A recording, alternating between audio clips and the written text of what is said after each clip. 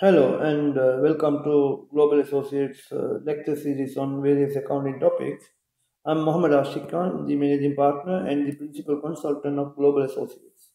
Today I thought of discussing some excerpts of IAS 16 specifically relating to revaluation and excess depreciation. Now, according to IAS 16, they have given a provision related to revaluation. The revaluation talks about saying that, let's say you have any property, you could have a freehold property. A freehold property could be land, building, or any other property of this nature, any other property. Now, according to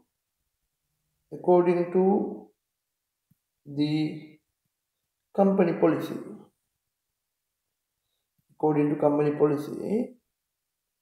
and according to any accounting concepts, mainly prudence plus accruals concepts, the company should review the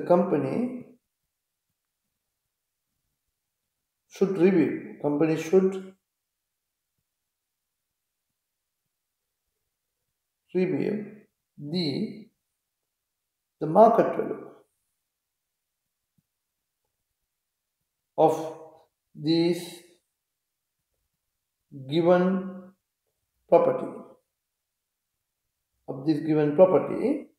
then if the market value is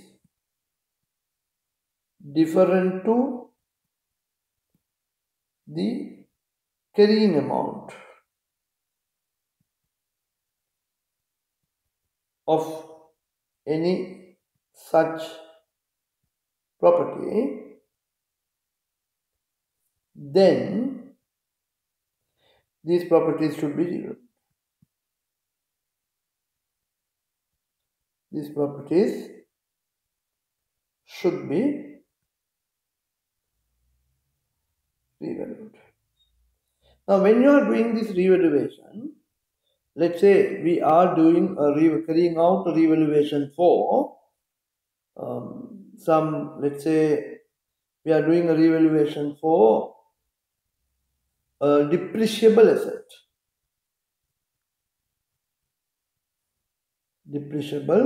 asset. And assume, for the sake of example, the cost of this asset is 200,000.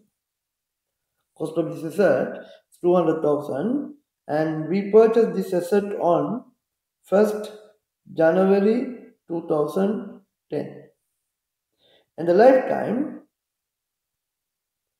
is 10 years, following straight line method depreciation. So, per year depreciation will be 20,000. We assume that the asset was in use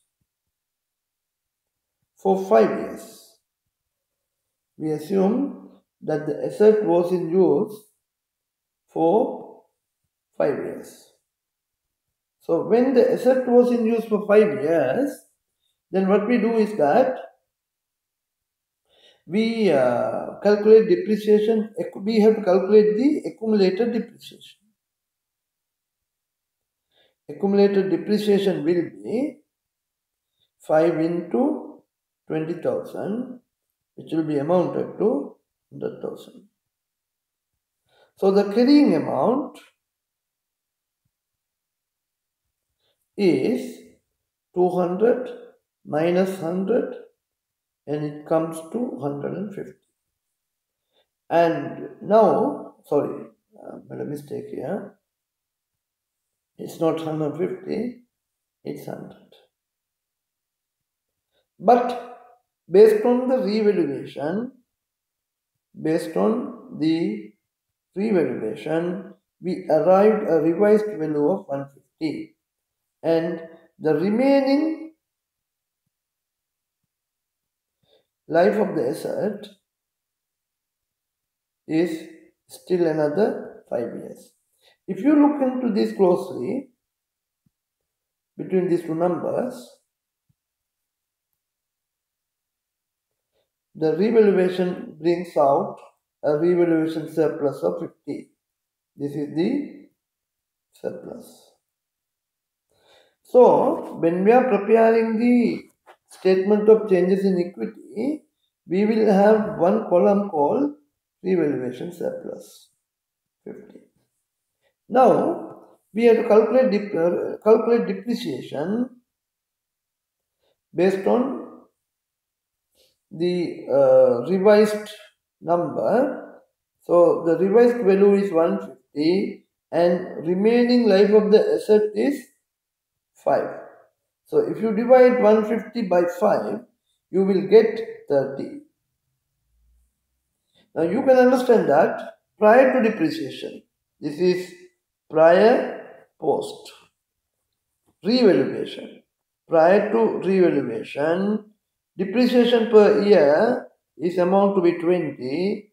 Post revaluation, depreciation per year is 30. Accordingly, a depreciation of 10 has been more. This is what we call excess depreciation. This excess depreciation, IAS 16 is allowing a permission for management to transfer that 50 from the revaluation surplus on a yearly basis to retained earnings. So what you do is you subtract 10 here and you add up the 10 to retained earnings. If it is in the total, so that is there is 0. So then if you think about the double entry, debit revaluation surplus 10, credit retained earnings 10. So effectively, in the profit and loss account, we would be charging depreciation 30.